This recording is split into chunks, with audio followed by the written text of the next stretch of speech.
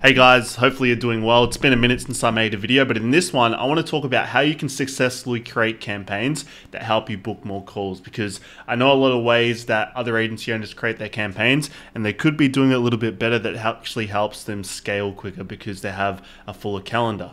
Now, if you don't already know who I am, my name is Shader Theory, and I used to make content quite consistently on this channel with the goal of actually helping me get more clients. But now I've sort of pivoted to just making content on this channel to helping more agency owners.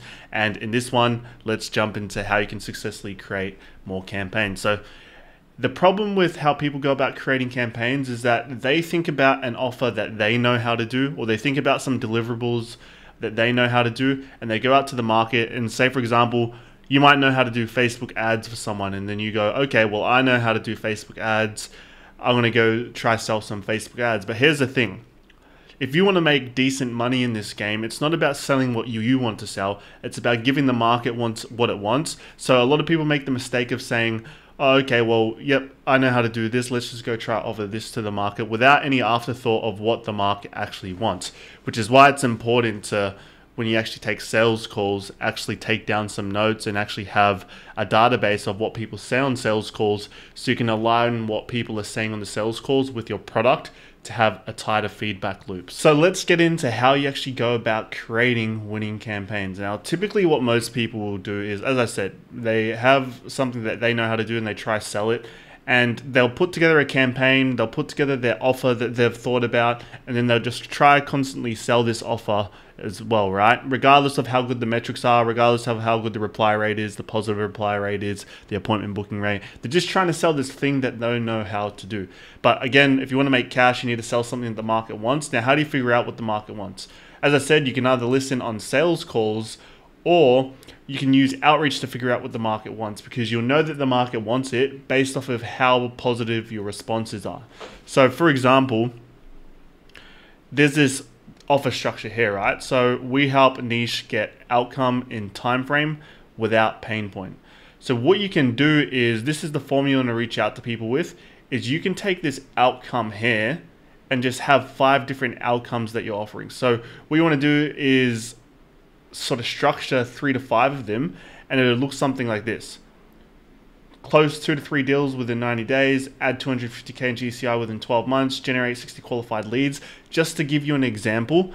And so what will actually end up happening is you put 250 leads into each of these different campaigns, and essentially what you're trying to figure out is, okay, which outcome is the one that's actually wanted by the market, and then that can actually be your offer.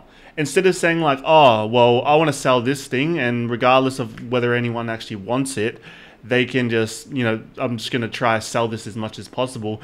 You can do like 3 to 5 different campaigns, have all these different outcomes, put 250 leads into each different campaign, and then you can analyze and be like, okay, I put 250 leads into each campaign. They've all been sent now. This one didn't do too well. This one didn't do too well. And this one did the best. So here's what you're sort of looking for. A 1% positive reply rate is okay, but scale this if you're desperate, like if you've done a bunch of different tests and you can't find much better.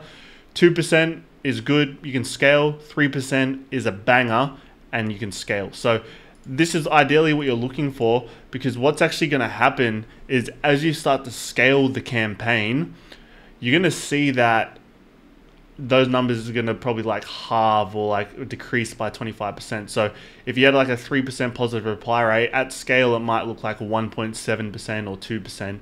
So that's why you want to have like a 3 to 2% initially, so that when you scale, the metrics are still good. Because if you scale 1%, it might go down like 0.5 or 0.4, which that's not that great to scale as well.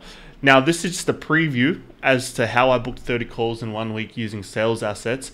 I just thought I'd do a little teaser. Now, if you want the full masterclass, because as you can see here, like there's a lot that goes into it that actually helped me book 30 calls. If you want the full masterclass, comment below this video, masterclass, and if it gets enough responses, I'll do a full breakdown over the next week or 2 weeks as to how I actually booked 30 calls in 1 week. And this will probably take like an hour, hour and a half to present, but if you got value just from this little segment of it, which is a very small part of the entire thing, I'm sure you'll find value in the entire presentation. So if you want the masterclass, comment below, and I'll see you in the next video. See ya.